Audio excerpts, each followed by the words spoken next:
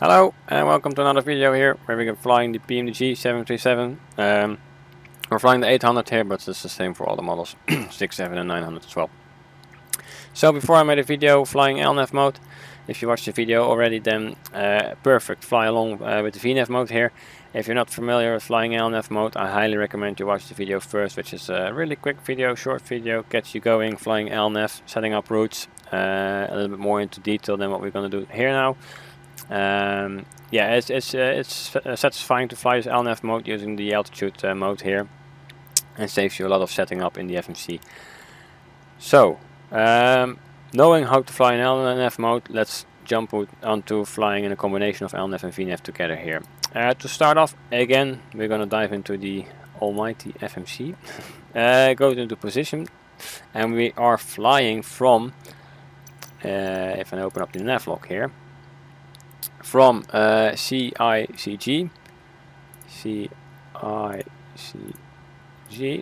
reference airport. You simply hit route, and it's still on the scratch pad, so you can fill it in there. And we're flying to KELOWNA. It's a really interesting VNAV approach, and that's why I want to set it up. So yeah, I'm going to explain shortly here what's a little bit strange about this route here, but interesting at the same time. CYLW. And we can close this page here, and then we're going to go to the next page. Yeah, so this runway here, it's not realistic to take off from this runway, but this runway, this airport is close by KELOWNA, so it's perfect for practicing VNAVs, because you will be at KELOWNA in 50 minutes, 50, so that's just perfect. All other airports are quite far away, or you have to start somewhere mid-air, which is just not convenient. So yeah, we hit next page here to get into the route. Actually, we want to set up the runway here, 33. It's not necessary, but we can do it. Next page. And then we can start off by filling up the VNAV waypoints. So I'll add in the approach chart of KELOWNA. Normally you would have a few more waypoints from your departure and from your your flight, and then your final approach, but it's all the same. So we're going to fill in the approach here, which is the more difficult part. If you know the approach, you will know how to set up the whole route. So starting off with ICNAP, I will show the approach chart somewhere here or here perhaps. ICNAP, going next to XUGA.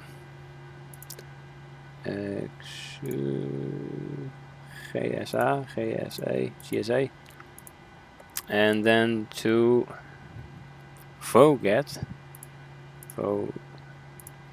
There's something weird going on with the route here. I'm gonna just fill them in like the approach chart, and then you know what I mean here. Then you go to XUTVO. And notice that we're already on the glide path from XUTVO. So this is not a glide slope, because we're flying an RNAV approach, so it's not an ILS, so it's not a glide path, it's a glide slope, so it's a glide path. It's a GPS route, this VNAV, and that's a glide path, not a glide slope. So XUTVO, and then both that, we can simply follow the glide path there, setting up the waypoints easier without going all over the approach chart. XUBOM,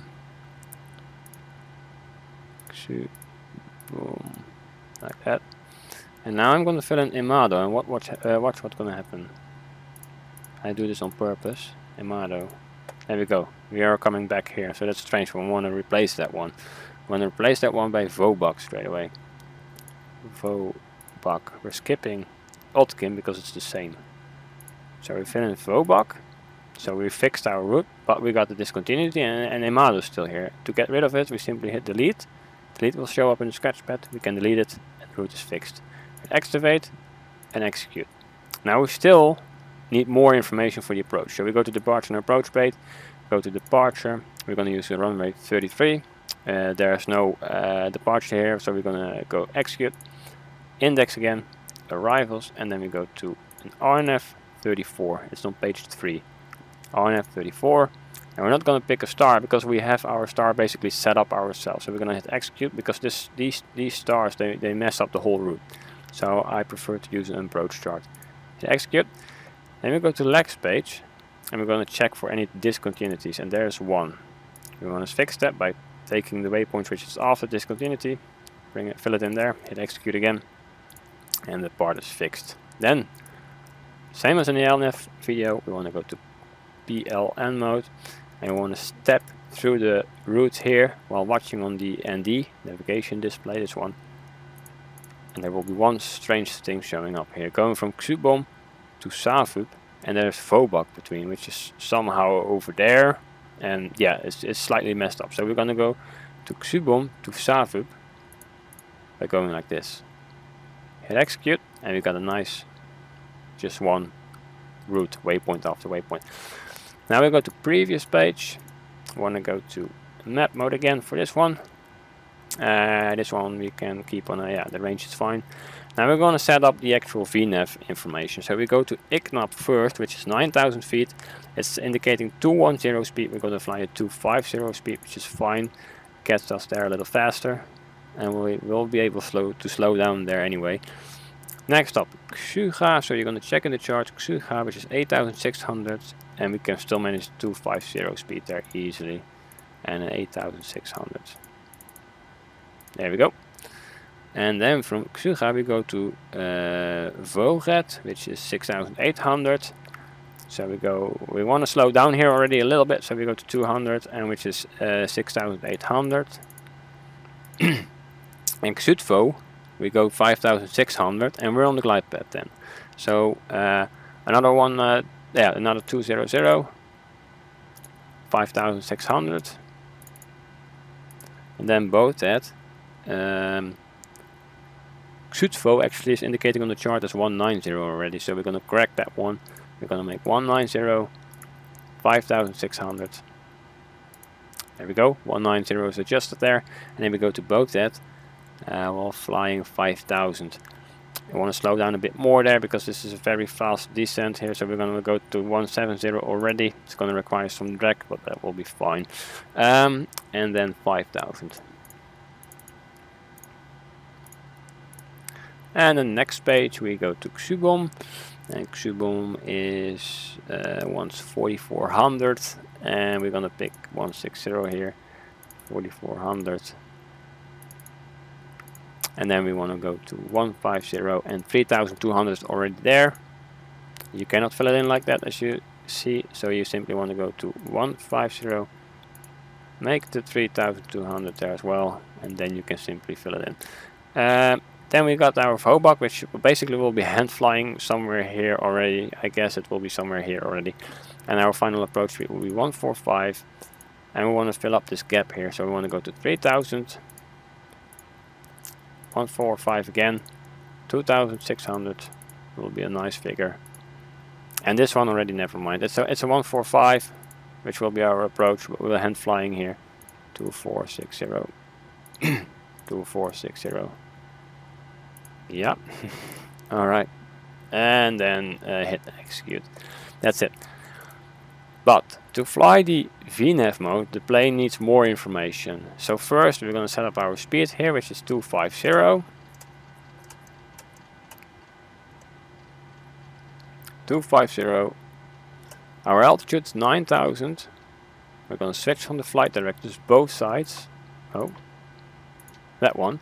So then we got the MCP set up, the mode control panel. The speed is dialed in, the altitude is set up. Then the plane needs more information because we cannot enable VNAV mode here. We cannot enable LNAV either because the runway is and our course line, yeah, there's a difference more than 5 degrees. So you cannot enable LNAV either. If your heading would be going like this and then either left or right, you will be able to engage LNAV, which you would like to do as well. It's simply not possible here. To engage VNAV, the plane needs more information. So we go to this button here, and we have to fill in this one. You don't need performance calculators watching my video, because I don't like to pay more than paying for the PMDG already. So we're simply gonna go the easy way here. 9,000 feet. Reserve, can pick anything random here. 2.7 is fine. Cost index 100 because we want full power.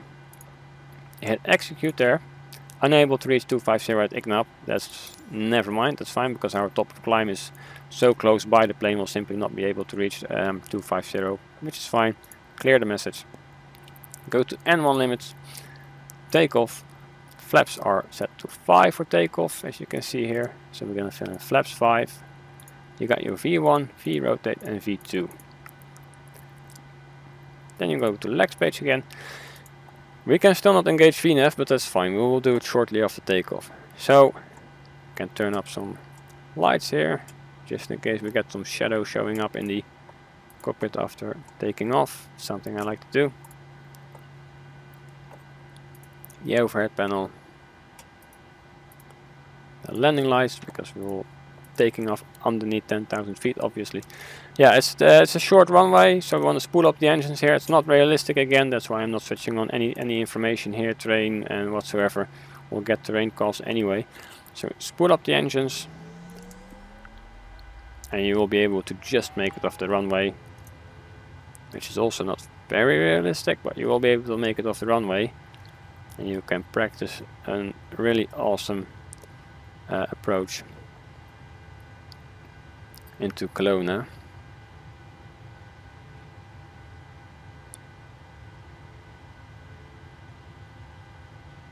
Got our V1 and VR coming up there. Slowly start pulling back. Alright, start pitching up towards the 5 degrees, 7 degrees. Just missed the trees. Bring up the gear, start banking left straight away, because we'll get terrain calls from this mountain otherwise. Yep, there we go. Get rid of flaps 5 because we want to gain some speed here.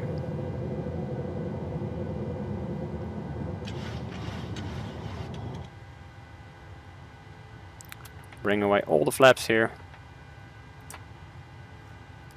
You can switch on LNAV mode here, because we are not deviating more than 5 degrees anymore. We got our flight director showing up here. We can switch on VNAV mode, so we got both flight directors. And you can already switch on the autopilot, and the plane is flying a full VNAV LNAV mode. Switch on terrain mode. The plane is climbing itself. You want to get some more airspeed, that's why it's pitching down again. It will soon start pitching up more again.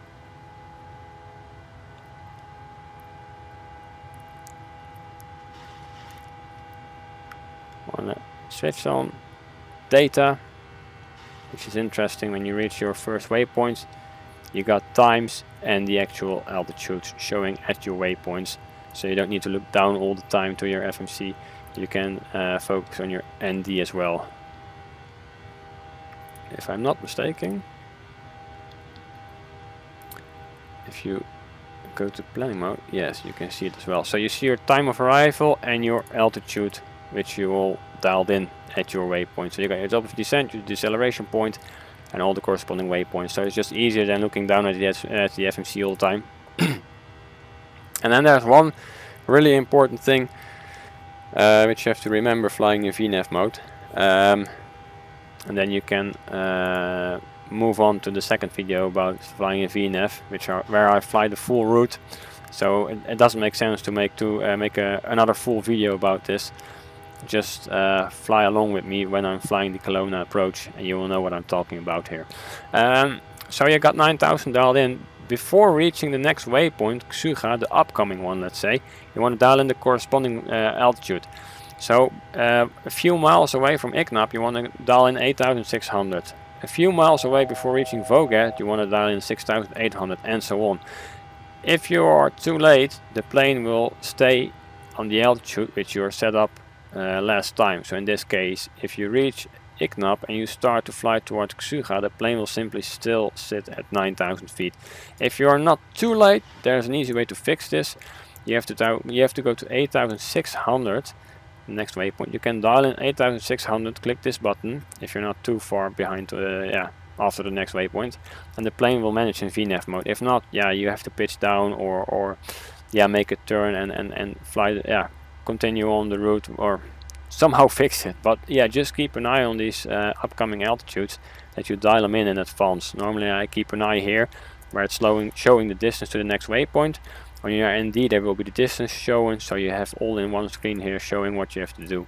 Simply dial in 8,600 when you're like 5 miles away is already fine. So that's how you set up VNAV, take off and engage the VNAV, make sure your flight directors are on, make sure your performance page is set up. Very easy and fast, just using the in-game weight and balance here, and some basic information like 100% on the cost index and just the random reserve. So that's basically how you get going flying VNAV and LNAV instead of LNAV alone. Now I advise you to move on to the next video, which we'll add in the description and link here also, where I'll be flying the full route, so you can skip forward in the video and join along flying the awesome VNAV approach into KELOWNA and make a manual landing. So I hope this clears up a little bit and gets you going on VNAV LNAV combination mode here, which is really nice and interesting. So yeah, I hope it helps, and have fun flying the VNAV and LNAV mode. I'll see you in the next video, and after that I'm sure you will manage. So see you over there, and thanks for watching.